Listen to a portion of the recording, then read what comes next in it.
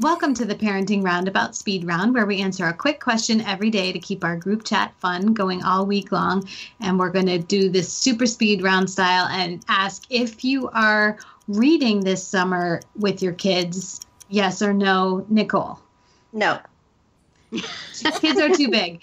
And I will say that, yes, occasionally when I can catch my son's attention away from his devices. Amanda? Yes with the youngest, no with the older two. So, Terry? I am glorying in the fact that I now have 2 college graduates. We have no textbooks. We have no assignments. No more forcing reading. Yes.